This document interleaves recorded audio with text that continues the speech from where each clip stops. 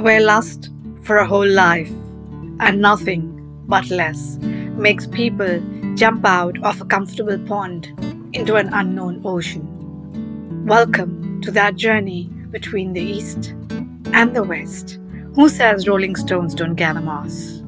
Hello everyone, I am Meenu Gupta, your host for the day, and I'm delighted to have you join me every week as amazing people share their incredible and inspiring life stories of straddling continents. Thank you.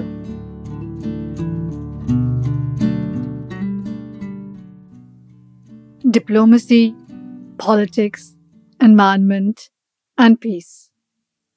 Where and how do they all come together between the East and the West in one person? Dear listeners, our guest for today, Erik Solheim, is a well-known global leader on environment and development, as well as an experienced peace negotiator. A man of many hats, he served as Norwegian Minister of Environment and International Development from 2005 to 2012 and led the peace efforts in Sri Lanka from 1999 till 2009, while also having played a vital role in peace processes in Nepal, Myanmar, and Sudan. Erik was also the Executive Director of UN Environment Programme from 2016 to 2018. Currently, he is a Vice President of the Belt and Road Green Development Coalition in Beijing and the Vice Chair of Europe Asia Centre in Brussels, as well as being on the advisory boards and chair of multiple organizations across Asia, Middle East, and Europe. Thank you, Erik, for joining me today. Thank you so much, Meenu. It's my pleasure to be with you and looking forward to an exciting conversation, I hope. So amongst the many other sectors, how did diplomacy, politics, environment and peace come to be a part of your life's journey? You chose them or they chose you? Do share with us on how it all began. I guess it's a mixture of the two. Of course, at a young age, I took a lot of interest in politics and global politics. We were very inspired to try to do something for the poorer parts of the world, realizing that growing up in Norway was a privilege and people were not as rich or happy in, say, Africa or South Asia and other parts of the world. So we wanted to do something. That was also at the time of the Vietnam War, because we protested this horrible war which killed 2 to 3 million people for absolutely no purpose. It's one of the very few wars in history where the result was exactly the same after killing 3 million people as it would have been without any war. So from a young age I took an interest in global issues, and then coming into parliament and politics in Norway, I try to keep that, even if politics everywhere is local. You don't really get votes in Norway engaging with global issues. It's mainly about how to provide better healthcare or better schools or better roads for Norwegians.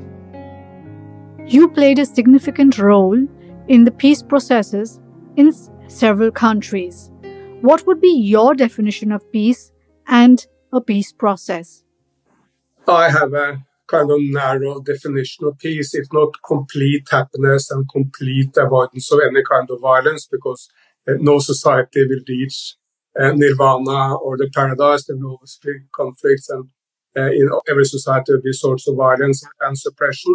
So, but just the avoidance of organized violence and war is an enormous success.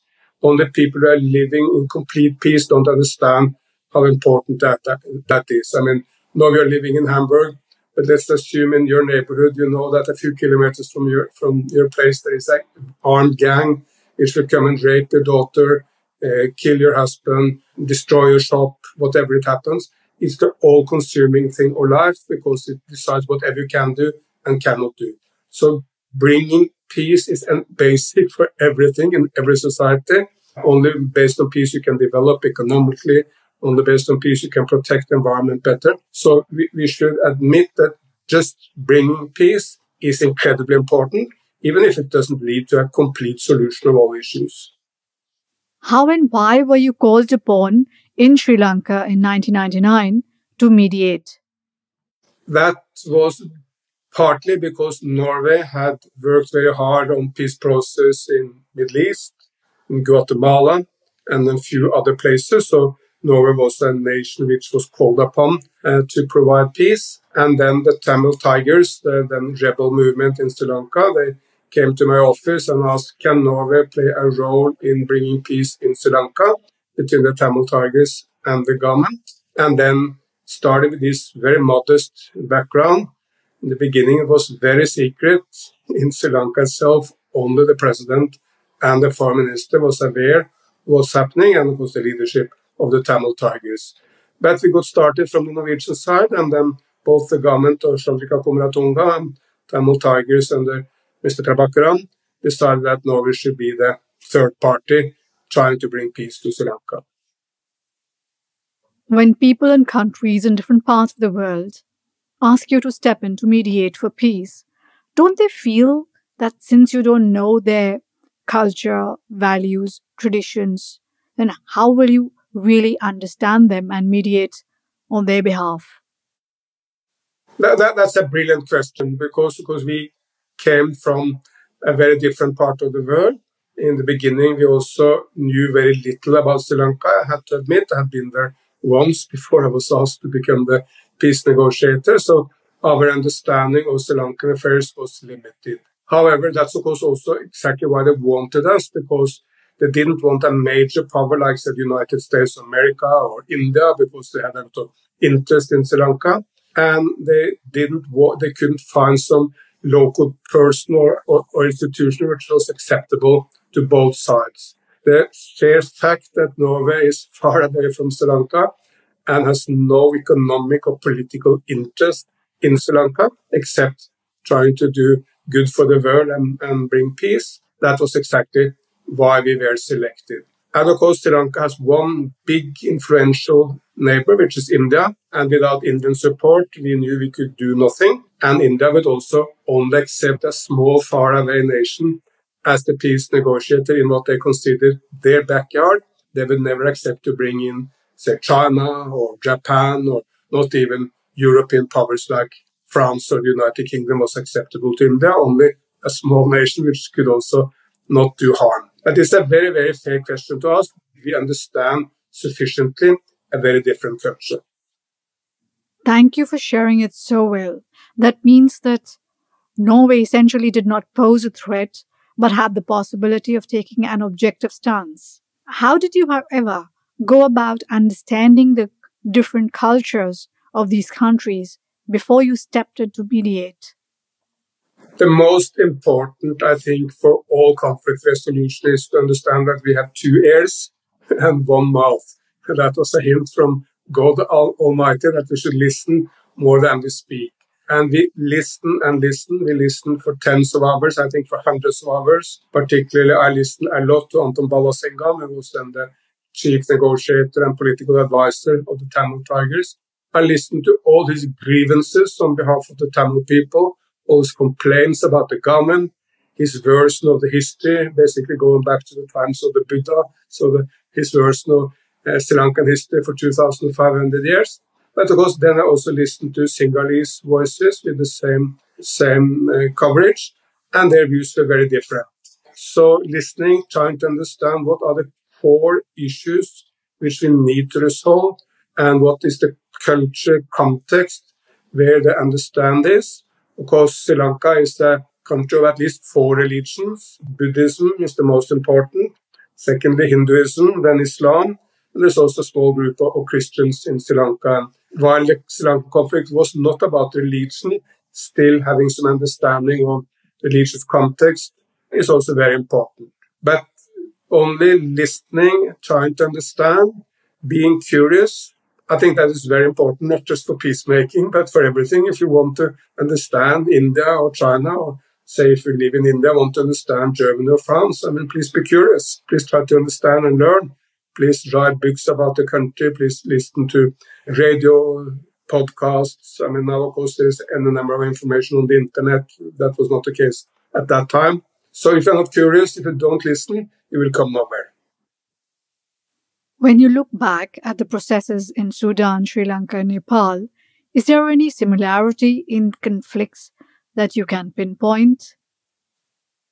There are huge commonalities, but of course there is no peacemaking on the cheap. If you want to provide peace, say, between Russia or Ukraine or between the Palestinians and the Israelis, you need to understand that specific conflict, and you need to understand the history and the culture of these countries. So it's not like you can just learn conflict resolution and run around the world without trying to understand the culture context. However, there are obvious similarities. I point to one. There is no conflict resolution without compromise. And that, frankly, doesn't apply just to nations. I mean, try to run your family without compromise. The father decides everything, what we'll have to for food for dinner tonight, what cinema we will watch on TV, what soccer match we will watch, what we'll do in the next holiday. I mean, this kind of, without compromise, a family cannot work, nor can a sports club or a nation or international affairs work. And in conflicts, you will always find people who take pride in not finding compromises. Sri Lanka, many people come to mind and said, oh, I was so clever yesterday. I met for a meeting and I gave no concessions. But if you don't give anything, the other side will not give anything either. There must be compromise, and we should uplift this wonderful word of compromise. It's a wonderful word. I mean, look, the Palestinian-Israeli conflict is now, people are seeing it as a win-lose conflict. Either the Palestinians or the Israelis are winning. But it's a lose-lose conflict at the moment. No one is winning. Both communities are losing because there is no safety or security for the Israelis and Jews, nor for the Arabs and Palestinians. With compromise, say a two-state solution in the Middle East, there could be security for both communities and a much happier and better Middle East. That was the same in Sri Lanka, but everywhere else in Sudan, wherever I was involved, please look for the compromise and please uplift and speak nicely about the idea of compromise. Very nicely put. Actually, because the word compromise is generally looked upon as a very negative word. What you are right now saying is that it is part of the whole peacemaking process. Am I right? Absolutely. But look, everyone deep down really understand that if you are married and you don't make any compromise with your partner, can it work? You will normally be divorced very soon. There must be compromise in life. That also applies in these very intricate conflicts. We must look for the compromise, the solution, which can give something to both sides. And normally that will never be 100%. You get just something. And I look for people in history who really made compromises. Maybe they got 60% of what they wanted or 70% of what they wanted, but not 100%. And then they brought society forward. I mean, a brilliant example is the first Irish leader, Michael Collins. He fought a fantastic guerrilla movement against the Brits, killed a lot of the Brits, was enormously successful as a military leader, but he understood that he couldn't bring down the British Empire by a small group of dedicated people in Ireland. So at some point he understood, let's make a compromise. And he got, I think, 70% of what he wanted. By the way, over the next 100 years, Ireland got everything it wanted, basically. So that was much better than continue the fight and trying to reach 100%, which you normally in life cannot.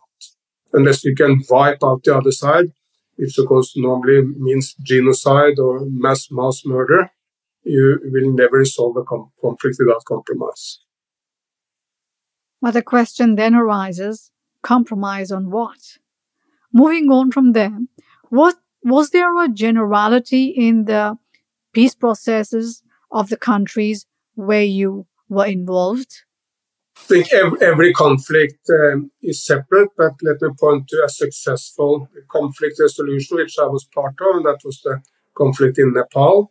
The Maoists, of course, had a lot of grievances because of the unfairness of the system in Nepal, which was an enormous divide between rich and poor, between high caste and low caste, and the Maoists started a guerrilla war We played a role in trying to bring the Maoist and the mainstream parties together. At the end, the Maoists accepted to come back to politics, and since then, there's three prime ministers of Nepal has been from the Maoist party. The current prime minister, Mr. Prachanda, is also from the Maoist party. So the Maoists became a very significant part of politics and accepted to give up the weapons, but the other parties also accepted to bring them in. Of course, there's been no real accounting for all those who died in the war, because if you want to bring those to court, it will be very difficult in the midst of the peace process. And Nepal is still not really developing fast. I mean, if you compare to the two big neighbors, India and China, they are developing much, much faster than Nepal. So it's not that everything is resolved in Nepal, but at least there's peace. On the basis of peace, the people of Nepal can find lasting solution to their problems in the future. So it's a good, successful story of a compromise which benefited both parties to the conflict. And as you said, also the egos of the leaders, because they could also be part of the political solution. And of course, at the end of the day, most important, they benefited the wonderful people of Nepal. Erik, you are part of the Belt and Road Coalition. What is your viewpoint about it, since it is an essential matter of the East and the West? And how did your involvement in this happen? As I see it, Belt and Road is by far the most important investment initiative in our time. China is now the main trade partner with the vast majority of nations in the world. Something like 120 nations have China as their number one trade partner.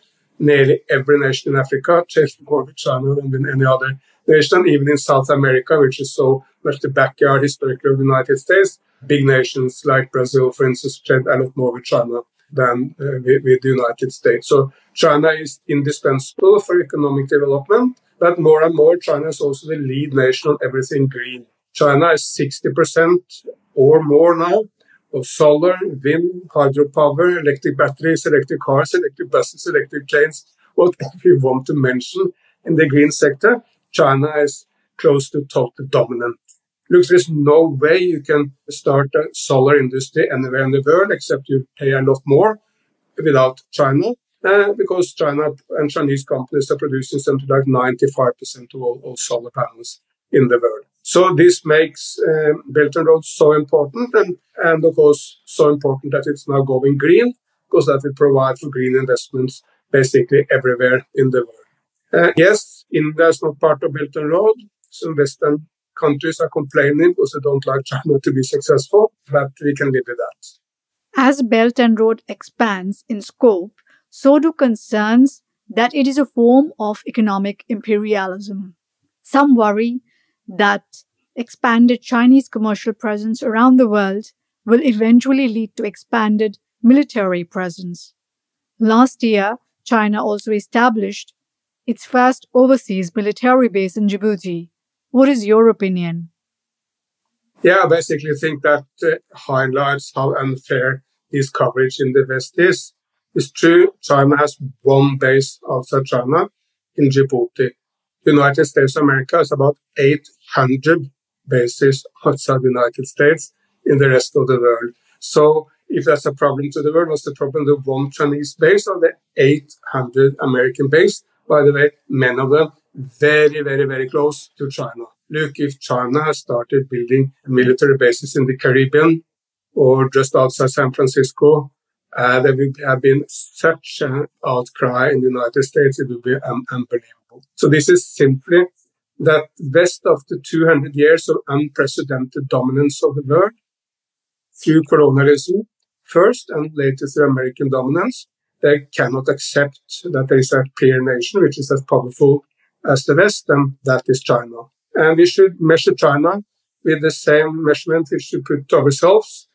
Look, we all in Germany, where we are sitting, or in Norway, where I'm living, we all are very, very grateful for the United States because of the so-called Marshall Help after the Second World War, which helped our economies to grow. The Chinese motivations behind Belt and Road is exactly the same as the American motivation of Marshall Help.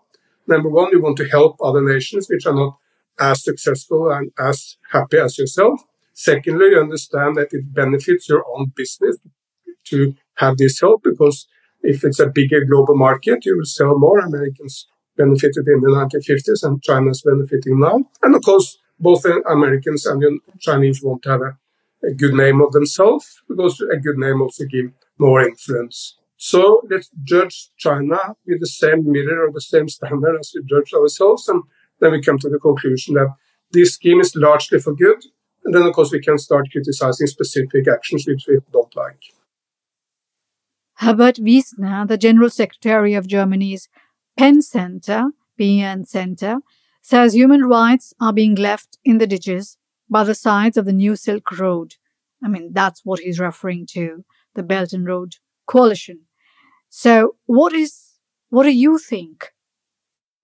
Look, I mean, of course, if we speak specifically of China, nearly all human rights in China has improved dramatically in the last years because of the economic development. People have much better health. Life expectancy in China just passed life expectancy in the United States, which of course is a major achievement. People have better education, they have better food, they have better life in basically every aspect. But they do not have the exact same rights to vote in political campaigns or the issues concerning minorities in China, like the Uyghurs. On these matters, we need to have a dialogue with China. But the big difference between China and the US or China and the West is the following. China has no idea whatsoever of exporting its political system to others. They understand that the Chinese Confucian political system, it's thousands, maybe 3,000 years old, at least 2,500 years old, and it cannot be an export article to anyone else. We, on our side, we believe that our political system is the best for everyone, and we should basically implement that everywhere in the world. It has been an enormous failure wherever we have tried to do that by military means, like in Iraq or Afghanistan or Vietnam or every other place where we try to do it militarily. But it has largely been a failure also when we are always only try to do this by political and economic means. So on this area, they are not really involving in the domestic politics or others. China is far superior to the West. However, in one area, China should also learn from the West, and that is China now has a very strong nationalistic tendency. It's a nation with a lot of pride and honor, and whenever someone is criticizing China, they tend to react very, very, very, very strongly. Look, if anyone is criticizing the United States of America, the local American ambassador couldn't care less. He will never write a report to President Biden because Americans are completely calm for criticism. They're so used to it. If someone, even a small politician in a small country, is criticizing China, they will be up in arms because they see it as a slight to their honor and pride. So let the West learn from China in not having opinions on places in the world where they know nothing, not interfering in the domestic politics of every other nation. But let the Chinese learn from the West and allowing the shoulders to come down. There is no danger in allowing some criticism. And basically also China can do more to find compromises, say with India, with the Philippines, Vietnam area nations where China has no military conflict, but still they have different views. In all your globe-trotting years, Erik, which country has had the maximum impact upon you? Oh, it's a very, very hard question, but I'm very much drawn to the great Asian cultures, which basically mean China and India, because look, before 1800, these two cultures were by far the dominant in the world. I mean, they were the most developed nations, the biggest armies, the biggest, strongest emperors, the most advanced culture. Most people were literate. There was no comparison whatsoever. When Marco Polo, the young European, went to China in the 1200s, no one thought his stories were true when he came back. He was called Il Milione, meaning that he was exaggerating 1,000 times, because no one could believe his stories from China, because China was so far ahead of Europe at the time. The biggest city of China those days, Hangzhou and Kaifeng, they had maybe between 1 and 2 million people, while Paris, the biggest city in Europe, was 75,000. So China was so far ahead. So I'm drawn to these very, very strong cultures of China and India. They're very different. China is the least religious place in the world. and nothing to do with the present government. India, however, is the most religious place in the world, so they're very, very, very, very different. But they have very, very strong, long-lasting, incredibly exciting cultures. And by the way, also great food. And why do you think that India is one of the most elitist countries in the world? I didn't think of it like that. As I can see it, Prime Minister Modi is basically right that religion and Hinduism has been the core character of the Indian nation through thousands of years. If you go to Hindu temples today, I mean, they're so vibrant. There are thousands upon thousands upon thousands of people being there every night. Look, this one is from a city called Ujjain in Madhya Pradesh. It's a temple there. There are 200,000 people visiting that temple every day in the weekdays, 100,000 on work days. I mean, Christian leaders in Europe can only be absolutely jealous. Most churches in Europe are empty except maybe for Christmas and Easter, while the vibrancy of Hinduism has been more vibrant after Prime Minister Modi came to power.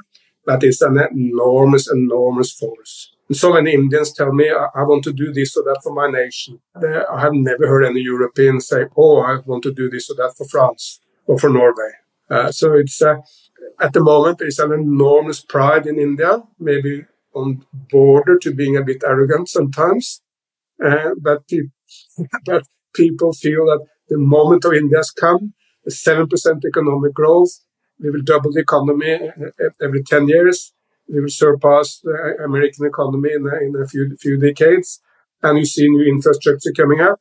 And Hinduism is revitalized as a kind of the strong ideology of India. I am, of course, aware that there are issues here, particularly in how to relate to the 200 million Muslims also living in India.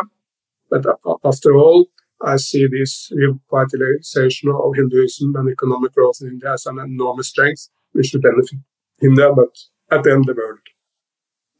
And why do you think that the churches are empty? I tend to believe it's because this revitalization of Hinduism and the upsurge of nationalism go very strong together. Look, I mean, after the dominance of the West, every big developing country was facing the same issue. How can we modernize without westernize? Because if you don't bring in modern technology, you are doomed. You can never make people affluent. You can never develop your country. You need railways and you need cars and you need computers in modern times. So you need to modernize. But you want to modernize, but you don't want to be a copy of the United States or Europe. You want to promote your own history and heritage. First nation that cracked that code was Japan in the 1870s. I mean, in 3 decades, they moved from a very, very poor and backward nation to beating the Russians in a war and became a very developed country, but it's still absolutely Japanese. I mean, no one will go to Tokyo and claim this is America. No, this is Japan. Korea now, K-pop, K-movies are all over the place. K-pop is even singing in Korean language. I mean, every Norwegian pop group will start singing in English if they want a global audience. They sing in Korean, very small language, just understood by Korea itself. China is a lot more confusion, and Prime Minister Modi is making India very strong, fast developing, but going back to the roots of Hinduism as the kind of core values of India. What was your image of India before you visited? And did that change over time because you've gone back there again and again? You have so many projects running. Do share. That would be very interesting to know. And when was the first time you actually visited?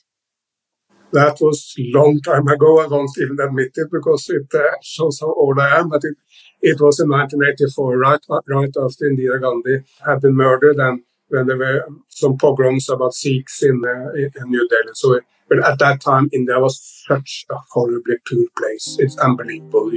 A Western like me, even if I was a backpacker, there were hundreds of beggars trying to get something from me, and I felt very uncomfortable visiting India in those days. It's a huge difference now. As Norwegian ambassador just told me, I mean, a few days ago, no one wanted to go to India because they were afraid of getting stomach diseases and food problems. Now people don't want to go to India because of the pollution. So the perspective has completely changed. But I was scared of the poverty, but because over time I've seen how India has developed. It's a much richer, much happier place. And if we can double the economy in the next 10 years and then double again, because India will very soon also be an upper middle income country. You have obviously seen India go from there to new heights. The British, when they left, actually, India was left in shambles.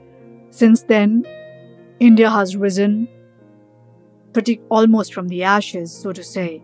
So you have actually seen the rise of India. Absolutely, and of course it's absolutely horrendous that still you meet people in the United Kingdom who tell me, oh, colonialism was a good thing. We taught the Indians how to run railways. We provided education to them. This is completely nonsense. Colonialism meant that premature death of maybe hundreds of millions. Some historians now say that more people died early due to colonialism than all those killed in the Second World War. What's for sure the fact is that when the Brits left India in 1948, life expectancy was about 28. The amount of people who could read and write was maybe about 15%. Well, now life expectancy is soon passing 70, and nearly all Indian boys and girls are starting in school, even if quality needs for sure to be improved. So from 28 years of life expectancy when the Brits left to close to 70% now, it's such a leap. So forget the idea that colonialism was anything but an enormous crime to humanity. And India has done very well after colonialism. True, China has increased its economy more than India, but also India, from any historical comparison, has done well, and I'm sure it will do even better in the years to come. How do Western media and Western intellectuals view India? In my mind, there is always a danger of a single story, because that story becomes the story or the image that people then all over the world believe. Absolutely. I mean, you're so right. I mean, look, population of India is like Europe, North America, and South America combined. It's an enormous land. And of course, basically everything which exists under the sun exists in India. So people should be curious on India. Look to the variety. There's 20 languages in India, which is bigger than my language, Norwegian. Most of them have even separate alphabets and separate scripture. If you move from one village to the other in India, they tend to be Hindus, but they believe in different gods, and they do the religion in different ways. Food is very different. So it's an enormous varied place, and people should simply go there with curiosity. Of course, Indians come to Europe should also be curious. I mean, most Indians will not be able to tell the difference between Germany and France, but let's invite them and tell our stories. But if we go there, we should be curious on this enormous, fantastic nation, and we should look to the many areas where Indians are ahead of us, not just find something to criticize. And so many Western intellectuals tend to criticize. The one story which has been dominating Western media, which I think is basically wrong, is that Prime Minister Modi is a right-wing politician, which is making conflicts between Hindus and Muslims. That's a basic story which is dominating Western media. Well, Prime Minister Modi leads a party which historically was a small party for upper income intellectual traders in the cities, mainly male. But now Prime Minister Modi's party, BJP, is the totally dominant party among the scheduled caste, very bottom of society, and the backward caste, all over northern India. And they're following basically what has been considered a left-wing economic policy, meaning using the state to drive economic growth in the market and distributing more fairly the outcome of the economy. So it's an enormous success story. It would be like, say, the Conservative Party of the United Kingdom becoming the party of choice for the poor people of the United Kingdom, which is, they're still very far from that. So BJP, the ruling party of India, in any consideration, is the most successful party in the world, much more successful than anyone in Europe, or in the Americas. They have the most successful social media operation of any party, and they've been able to rebrand themselves as a party for the masses, while originally it was a very narrowly super intellectual high caste party for basically big cities of India. Very interesting. I see that you're quite well entrenched in Asia, particularly China and India. You seem to understand them quite well. I hope so, and there is so much to be impressed by in India. Look, last time when I was in India 3 weeks back, I met with Gautam Adani. Adani is now the richest or second richest person in India, one of the 20 richest in the world. But then he told me his life story. I mean, he did grow up with a family of 8 children in one room in the city of Ahmedabad. They didn't have electricity, so if you wanted to read, they had to go outside at night to read under the street lamps. And when he was 14, he left home to do some trading. And when he was a young man, he was running around the city on a scooter. And on that basis, he created a company which is now so important for the solar and wind transformation of India. They are now establishing what will be the biggest solar and wind plant in the world in the desert of the state of Gujarat. That wind and solar plant will produce as much energy as all hydropower in my nation, Norway. And we are very well served, 100% by hydropower, with a very high standard of living in a very cold country. So to meet that man coming from basically absolute nothing, the most modest background, into becoming a lead business person is so inspiring. But of course, mirror the life story of Prime Minister Modi himself. His parents were running 3 or 4 tables at a small rail station in a small town in India, which not even Indians have ever heard of. And on that basis, coming from a backward caste and relative poverty, he did rise to become, with President Xi Jinping and President Biden of the US, the most important leader in our time. That's not small achievement. I saw a picture of you recently from the Ram Temple. Were you there at the consecration? I was there the day after because I felt that at that day there would be such a craze I wouldn't be able to see the temple. So I was there the day after and was very, very privileged that the World Hindu Council gave me a round tour of the temple the day after. It's absolutely wonderful, beautiful art, sand inscriptions and carvings in sandstone, lot of art, and of course it will be the pride of all Hindus for maybe hundreds of years to come. A major tourist attraction, uplifting a town which is still relatively poor, Ayodhya. Indians are so proud of it. And remarkably, the opening also went without any kind of counter manifestations from Muslims and others who may feel disappointed with the temple, so it has been accepted. Fantastic. That was a wonderful opportunity. Absolutely. I mean, I can recommend everyone to go there. It's such a beautiful, beautiful place. And it symbolizes, it will be also the kind of symbol of the new rising India, combining modernity and more affluence with the heritage of this many thousand years old culture. Erik, in your journey of life, you have seen immense diversity in the people you interact with and negotiate with in different parts of the globe. Therefore, by now, you would be having your own lived definition of diversity. What would that be? I think the most important word is the word respect. We need to respect each other. I mean, there is no way we will get one political system in the world or one preferred religion in the world. Not even the taste of food or what kind of nature we like will be the same.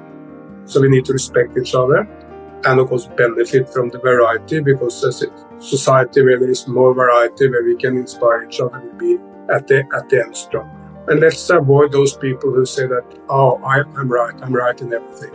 Those very rarely contribute to others. Look for those who are curious, try to learn, try to understand.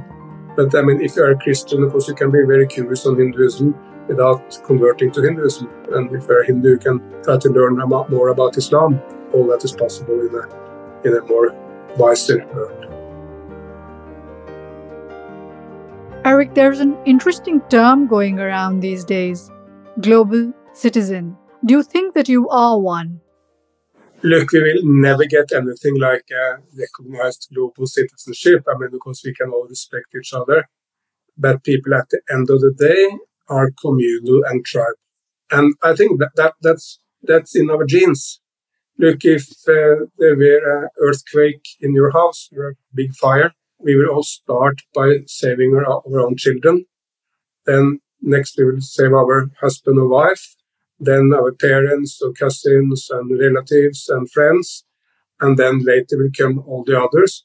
And at the end will come people from very different backgrounds from the rest of the world. I mean, if people don't have that instinct, they cannot survive, because that's imprinted in us from the time we were running around in the forest and living in caves. You need to protect your own first. So there's nothing wrong with that. But on that basis, you can reach out to try to understand others. So, and of course, there's a huge difference between China and India and Europe in the sense that all Chinese are Chinese first. All Indians are Indian first, and then there are Gujaratis or Tamils or speaking Malayalam from Kerala, whatever. While in Europe, we are very far from that. No, very few people in Europe are European first. We are French first, Spanish first, German first, Norwegian first. So I think in my and your lifetime, and maybe even much longer, we will still be tribal in Europe. So let's find this combination of accepting that we live localized life and need to take care of our neighbors and friends and family first, with the view that we are much better served in the world if we work together and if we are curious on other civilizations. Erik, what is the message that you would like to leave the audience from your learnings in life? You've had a journey and you've been involved in some of the most significant processes in the East as well as in the West. And you have entrenched yourself in a part of the world that you are not born in. I find that actually quite amazing. So do share what message you would like to leave behind. I think at the end of the day, the most important of all messages is very simple, and it basically exists in all cultures, but in the Western culture, Jesus Christ said it very well: what you want others to do to you, you should do to them. If we live by that, the world will be a much happier place. Wonderful. By the way, I actually live by that, because when I keep that as a base, words and actions just stem from that base. Erik, thank you so much for joining us today, and do continue doing what you are doing now. Thank you, and namaste. Thank you so much, Meenu. It has been a pleasure to be with you. Thank you for listening to the series Between the East and the West. Do subscribe to the channels mentioned on the site in case, of course, you liked what you heard. I am Meenu Gupta, the host of the series, and I'll be looking forward to your comments. We love feedback. Thank you once again. Namaste and bye-bye.